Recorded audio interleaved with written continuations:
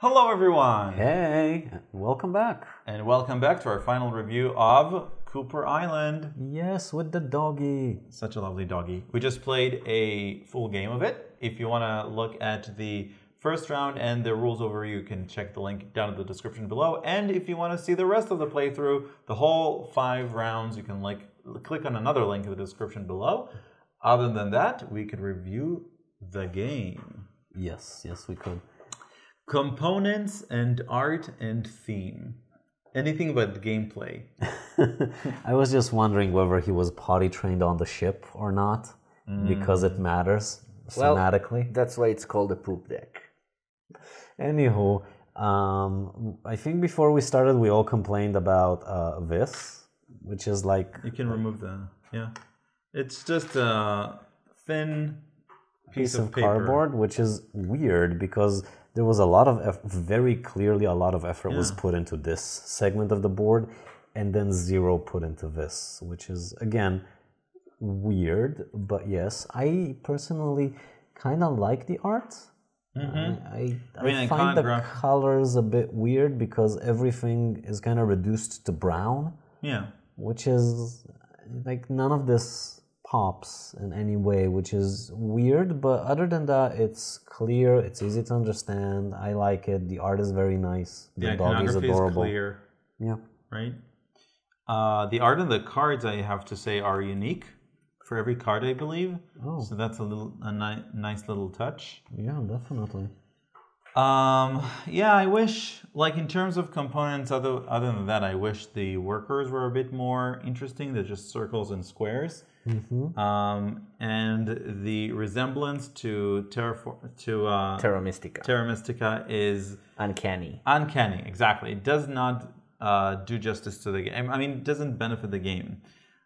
And also, by the way, Catan also uses these exact pieces. So that's... They probably had leftovers in the factory. Yeah, for sure. Maybe from the cheaper. molds. Yeah, but the board, I think, is nice, right? Yeah. I think fine sums it up real good. It's functional. It's not extraordinary, but it's not. It's functional. It's not subpar, right?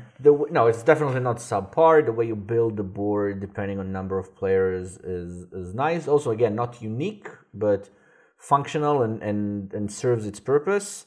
The color palette leaves something to be desired. This could have been much more than a generic brownish euro. The components are okay, I guess. Like they again serve their purpose. Besides the player cardboards, which are I don't know why. Why would you do that?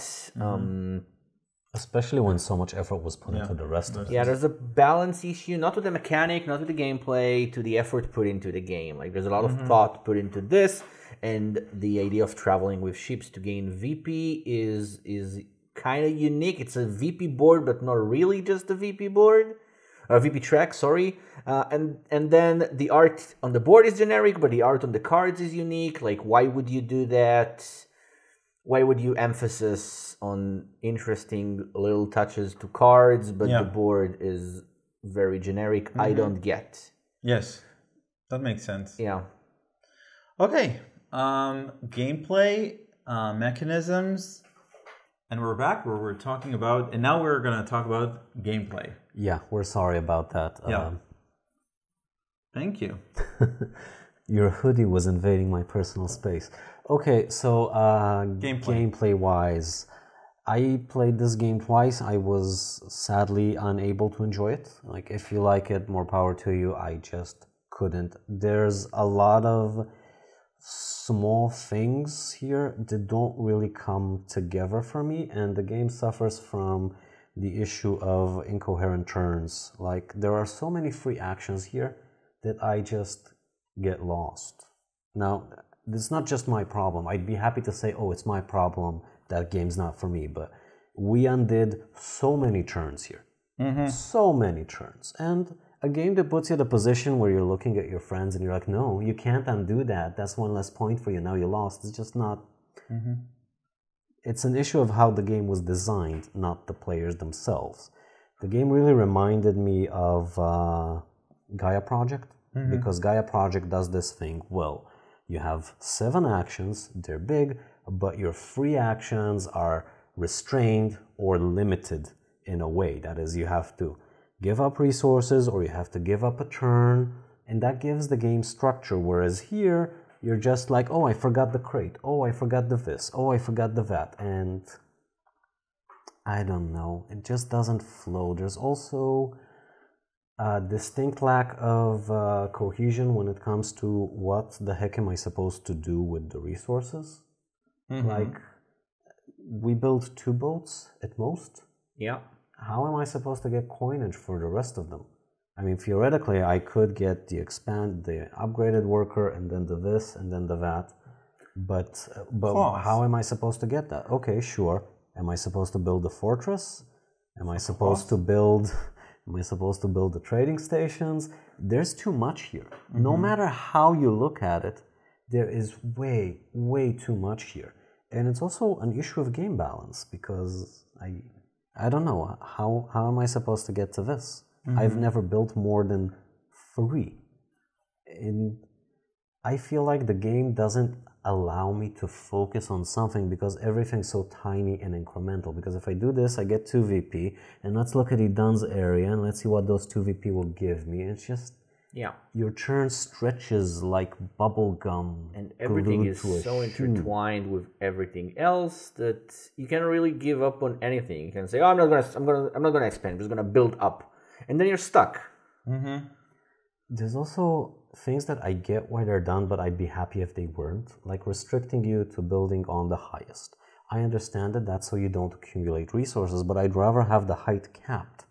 It would have been a lot easier than me staring at the board and thinking, okay, if I get this here and then I do this and then that is a free action, then now my highest is a 2 and I can choose between the... Yeah, and that cycles back to the endless little things you can do during your turn.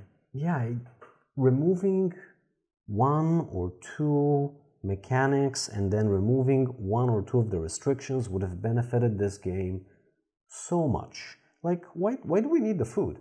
The food is single purpose.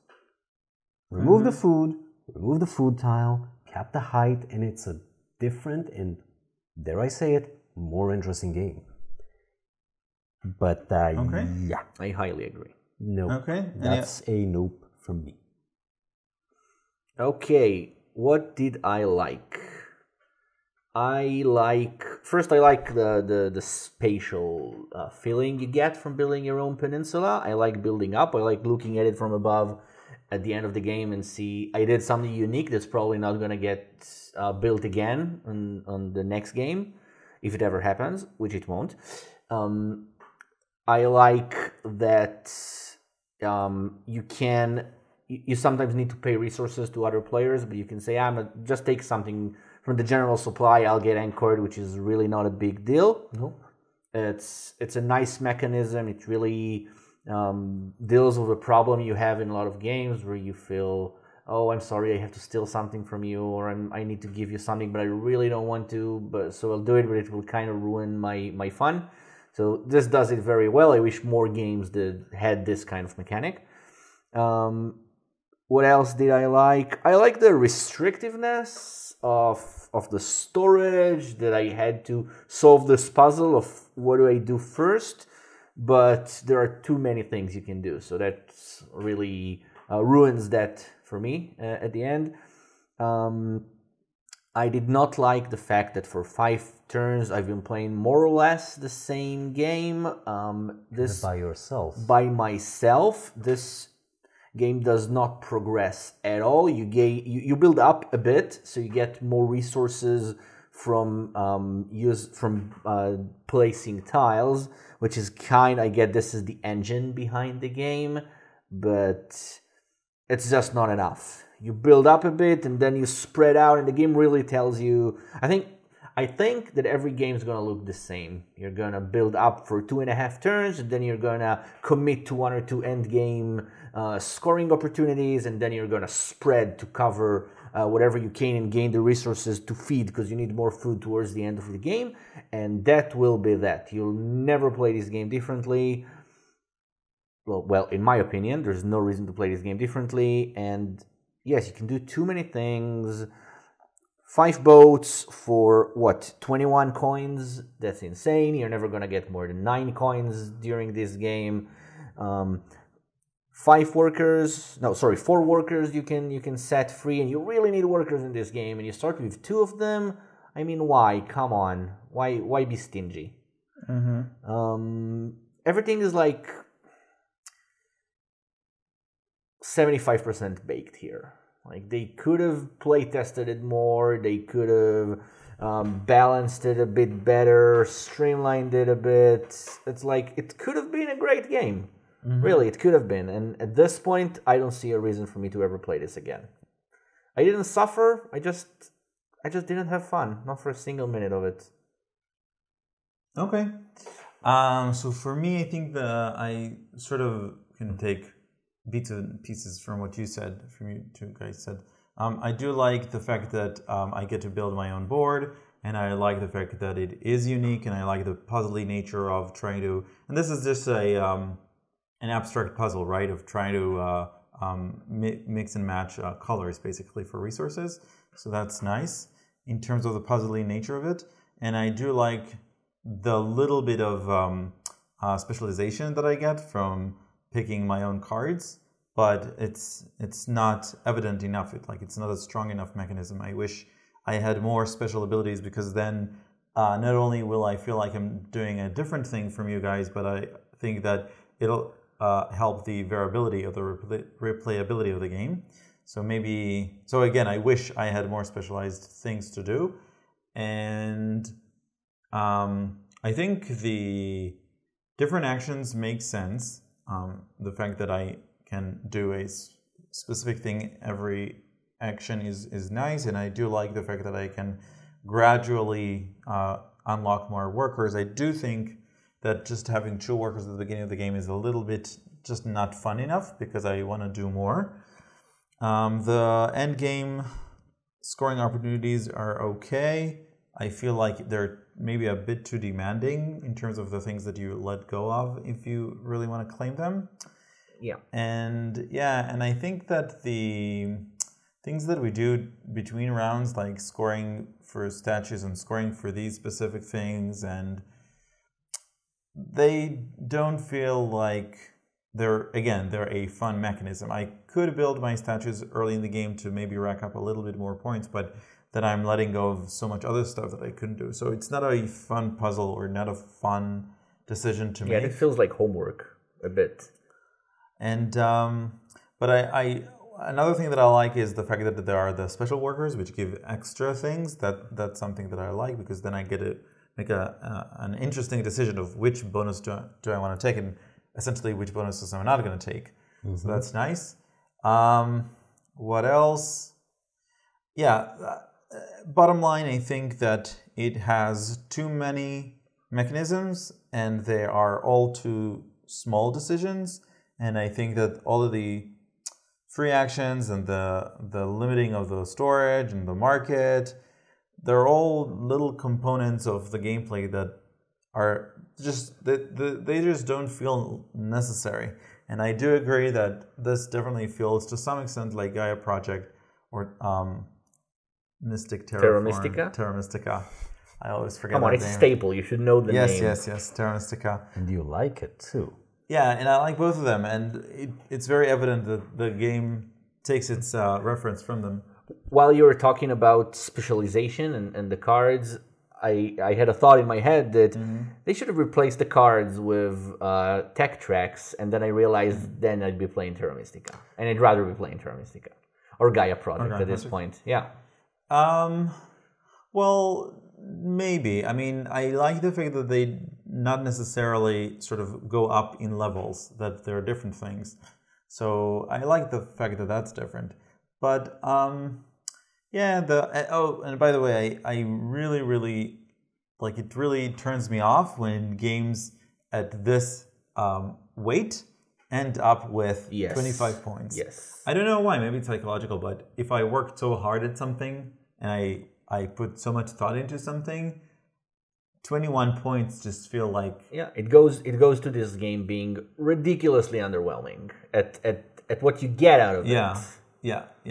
And I think that it goes hand in hand with the fact that the rounds feel the same, and there's like no crescendo, there's no climax at the end of the game, except for this. But it's so little points. Super hard. You make so many small free actions and decisions to build up to a turn where you gain 3 VP. Unbelievable. Yeah. 3 VP is like what? A ship, or I don't know, 3 times a statue. Yeah, build a statue in the same turn and deliver something, and including the end of the round, you get 4 VP, and it's like hooray. Yeah. So bottom line, I sort of value the effort and like it's a nice try of building something this heavy that also feels very coherent and very symbiotic within itself. But I think that it didn't manage to do that, at least for us. Yep. Well, we'll have Cooper Island 2 in 3 or 4 years. Cooper Island what? 2. 2? Yeah.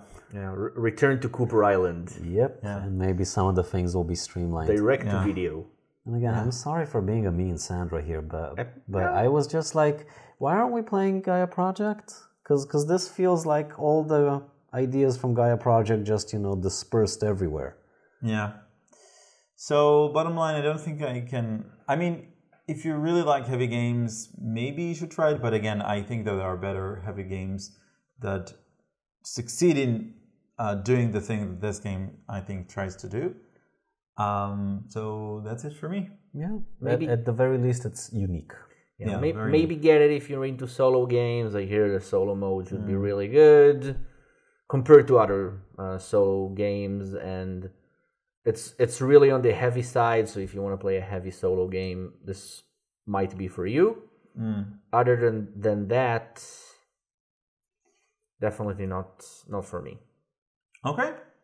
So, just as a quick reminder, if you want to look at the first round of the Game of the Rules overview, there is a link in the description below, and also the full playthrough video. Yep. Yep. And that's it from us. Yeah, links should be like all over the place, but okay. Yeah. No, you're looking at me, but I have nothing. I have literally nothing. All my energy has been drained. The mean Sandra has been channeled and left the room. Okay. Nice Sandra is here. Yay. The doggy is cute. The doggy is cute. Thank you. Also, the intro story is adorable. The what? The intro story, the one about the dog. Yeah, this dog discovering the island. Yeah, that was fun. Yeah, thematically it's cute. Yeah. So thank you, Leo. Thank you guys for having me again.